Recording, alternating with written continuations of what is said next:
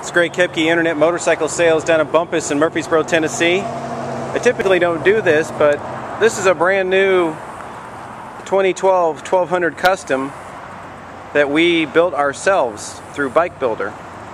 So there are no stock pictures of it online. This is a black denim color. You won't find it in the catalogs, it's just something that you can order through online. We added ape hangers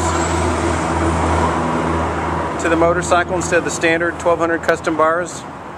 We also chose a black engine instead of the standard chrome engine. Denim oil tank.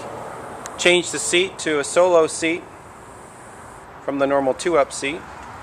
Still stock pipes on the motorcycle, but it gives it a real cool bobber look.